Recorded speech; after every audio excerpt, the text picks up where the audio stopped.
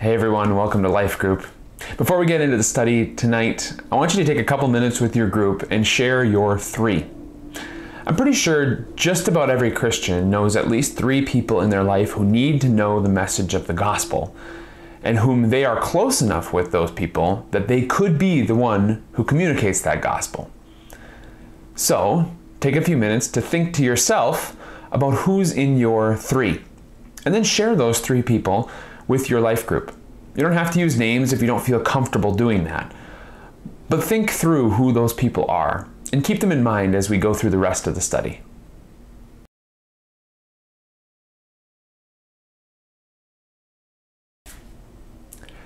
We started the sermon this week with actually a couple of tangents, and to some extent I apologize for that, but I think they were really important things for us to think about.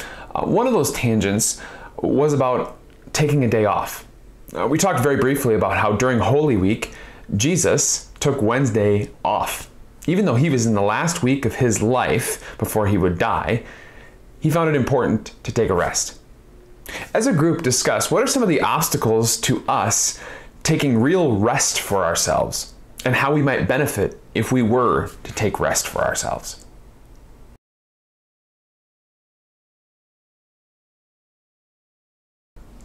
The second tangent that I went on was about God's Word, and how usually when we think of the Lord's Supper on Maundy, Thursday, we think of the disciples and Jesus maybe sitting at 2.5-foot normal tables for us in North America, but when we read the scripture, we find out they were actually reclining low at ground level at a table that maybe was only a few inches off the ground. And I talked about in that tangent how very often we can get an idea of what the scriptures say without actually carefully paying attention to the words that God actually wrote for us. As a group, go around the room and share a time where you came to a realization about what the scripture really said compared to what you thought it said.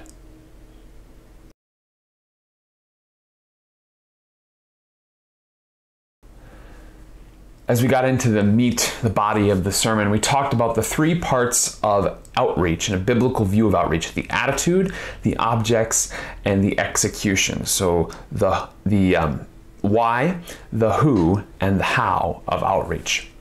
So let's start with the attitude of outreach. We said that there are three kind of pitfalls that people fall into when they think about their attitude of outreach, and that is the motivation, the action, and the justification. When we talked about motivation, we said that very often outreach is motivated by the law instead of the gospel.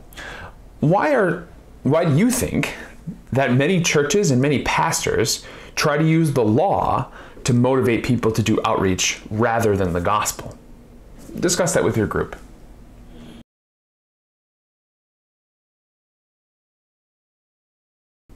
The second part of a biblical attitude of outreach is how we carry out that outreach. And we talked about the verse from 1 Corinthians 9:22, which says, "I have become all things to all people, so that by all possible means I might save some." And we talked about how, on the one hand, there are those who ignore that command and refuse to change things, even if it might save some more people. And on the opposite side, we have those who think that if we change things, then everybody's going to start coming to our church and being Christian. And we found out that both of those are wrong. Take a few minutes with your life group and share which side of that spectrum you tend to fall on more often, and how maybe we can find a better balance between those two things.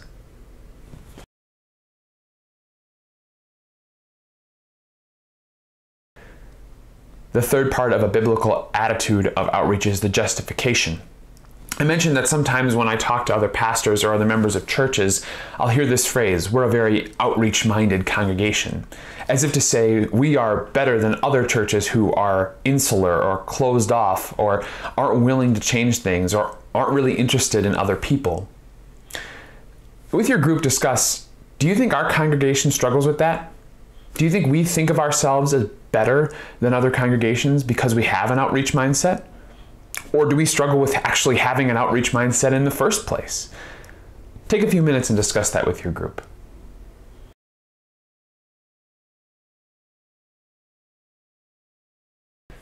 The second part of biblical outreach that we talked about was the objects of outreach. And we talked about two characters in the story, Peter and Judas, and how Jesus washed both of their feet. We said about Peter It was amazing that Jesus washed Peter's feet because Peter did not think he needed forgiveness from Jesus. And it's amazing that Jesus washed Judas's feet because Jesus was going to later say about Judas that it would be better for him if he had not been born. And yet Jesus still washed Judas's feet. Obviously, the more dramatic of those is Judas.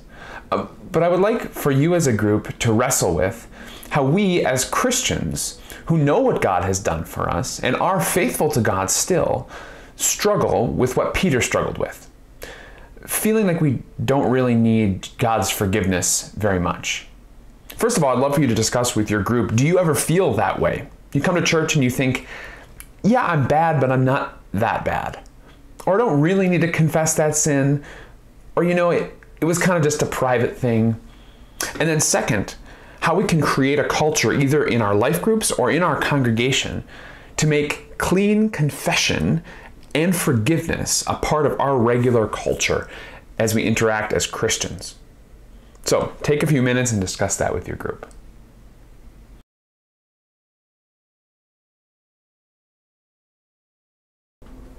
The third part of the sermon was talking about the execution of outreach. And there are many ways for us to do outreach, and most of them are actually pretty good. It's pretty hard to find an outreach method that's a bad idea. But what we find is that our culture dictates a lot of what is acceptable or maybe possible when it comes to outreach. And so in our culture, I gave you two suggestions. I said wash feet or eat. And when I said wash feet, I talked about doing the hard work of things we don't really want to do, or maybe things we're not particularly gifted at. As Americans, North Americans really, we've been taught that we should do whatever we want, that we should follow our heart, follow our dreams. When Jesus gets down on his hands and knees and washes his disciples' feet, he actually stands in direct opposition to that attitude. I'd love for you to discuss with your group, how do you see that attitude of I should do whatever I want, whatever works for me, showing up in our church or really anywhere in society, and then how we can use the gospel to help people understand that sometimes we just need to wash feet.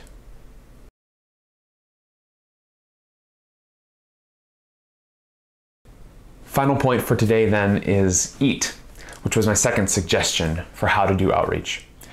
And I told you that story, maybe you remember it, about the two groups of missionaries who went into Thailand. One went in with the purpose of converting, one went in with the purpose of blessing. And how the ones who were blessings to other people actually ended up converting 50 times more people to the gospel than those who went in with the express purpose of converting. Because they were willing to invest in another person's life, in spending time with them, learning about them, and then serving them. And so what my last point is for you is not so much a question as it is a challenge. Could you, as a life group, make blessing other people a priority this week? I would love for you to go around the room and think about, discuss, talk, and maybe even hold each other accountable to being a blessing to somebody this week. Somebody who maybe doesn't expect it, probably doesn't deserve it, but to whom you could show God's amazing gift of grace. And remember, as you do that, the acronym that I taught you, BLESS.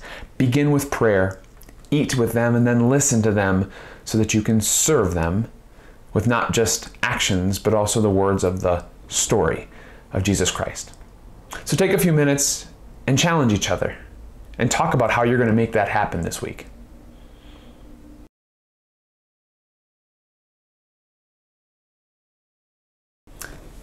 Final point today, only if you have time. If you've run out of time in the Bible study, I want you to cut off the video right here and not take time to go through this question because it might take a little bit of extra time. But one of the functional challenges that we have to work through in our culture is that Christianity is not as well accepted as it used to be in North America. Traditional outreach methods of simply saying, we're a church, here, come to us, are becoming less and less effective across denominations in Christianity. So, how as a congregation can we support our members as we start to do more individual friendship evangelism rather than big programs which seem to be less and less effective in our culture? If you have the time, take some minutes to discuss that as a group. And if you have any really good ideas, let me know. I would love to work with you and work for you on helping us equip our members to be evangelists. If this is the end of your study, God bless you, and I hope you come back next week for another week of your life group, and I will see you on Sunday as we finish our series called Out. God bless.